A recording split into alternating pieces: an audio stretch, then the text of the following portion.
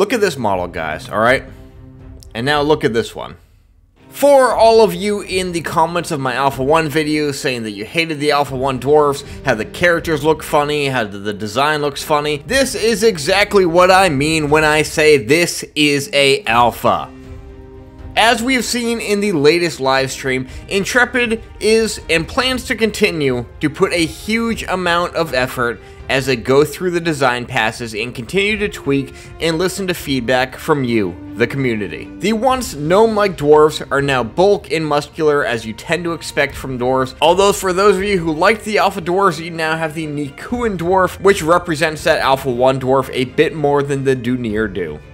Before we get too far into this video though, if you enjoyed this content, please consider subscribing, as only 5.7% of you watching these videos are actually subscribed. And I know a lot of you come back and rewatch the videos because I can also see that stat too.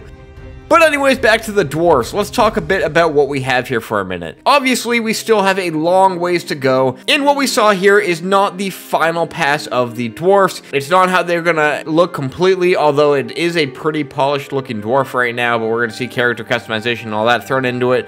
But to me, this Dunir looks perfect. It is exactly how I like to see my dwarves, as more similar to Lord of the Rings or WoW, with these short, muscular guys who just give you a vibe that they were built solid and they don't want to be messed with. And you will get even more of that once you have the full ability to customize this guy with Ash's extensive character creator that they plan on implementing into the final version of the game.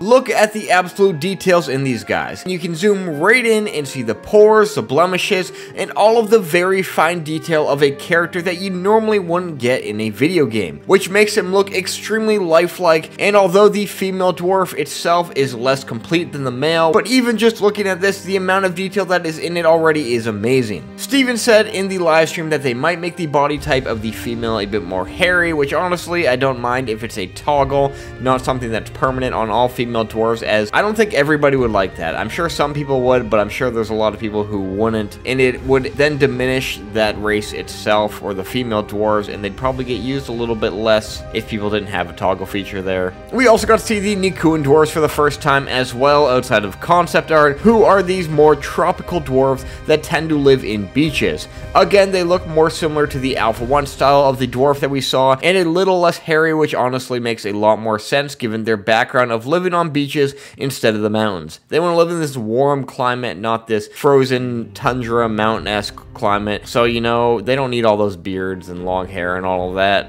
They're just relaxing on the beaches. You don't need a beard to keep you warm on the beach. They do stand apart from their Dunir brothers a lot and are very well done, and I think it gives quite a different variety to the dwarfs and kind of adds some variety to the races overall. The Kalar human also got an update on the past livestream, and these guys have come even further than the dwarf. As you look back from our Alpha 0 human to our Ashes Apocalypse human to Alpha 1 and then the current one shown in the livestream, you basically have these 4 different human designs here. They look like they're from 4 completely different games almost, and each one shown with more and more detail. Although they are not as distinguishable from their counterparts of Vaylun as other races and sub-races are, they are still both very well done. Diving into those orcs though, we've finally gotten our first look at the Renkai and the Vek. Other than some teases of the armored figures and cosmetic packs and some concept art, this is the first in-game model of these guys we've seen. The Renkai for me are going to take some getting used to. I honestly don't know quite why. I think these guys feel more like a giant to me than an orc, but once you throw in some character customization and allow me to change up the skin color to the confirmed red or green skin that they're allowing, and hopefully some tusk customization and all of that, they'll probably feel a bit more orc-like to me. And I don't mean this in a bad way at all. The detail again and the design is very well done, and the scales on the back are pretty cool. And it's something a bit different that Intrepid is doing, giving their own take on these guys. These guys are meant to be the tallest races, towering over their counterparts, and they're supposed to be pretty intimidating, which I think Intrepid has nailed. The Vek though, I absolutely love the Vek, to the point where someone who has been set on playing a dwarf in every MMO possible, I am on the fence on jumping over to these guys. But we also haven't seen the Tolnar yet, so maybe I'll just be completely in love with the Tolnar. I do see a lot of comments on how they are more troll/elf-like, which I can see.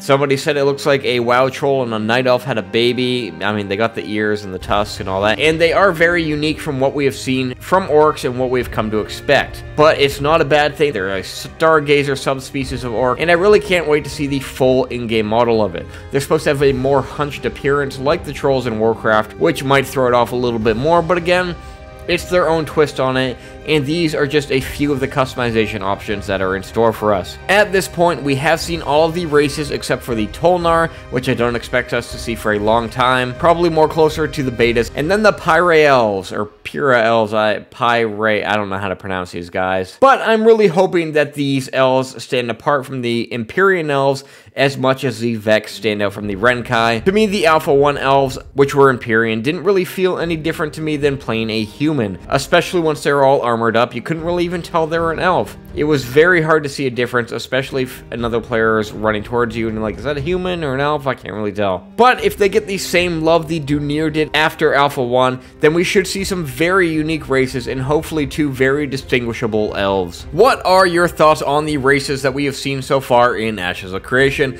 Let me know in the comments down below which one is your favorite. And if you are new to Ashes and have yet to make an account yet, feel free to use my referral link in the description below. Otherwise, be sure to click that subscribe button, hit that thumbs up, turn on the bell for notifications, and stay tuned for a lot more to come.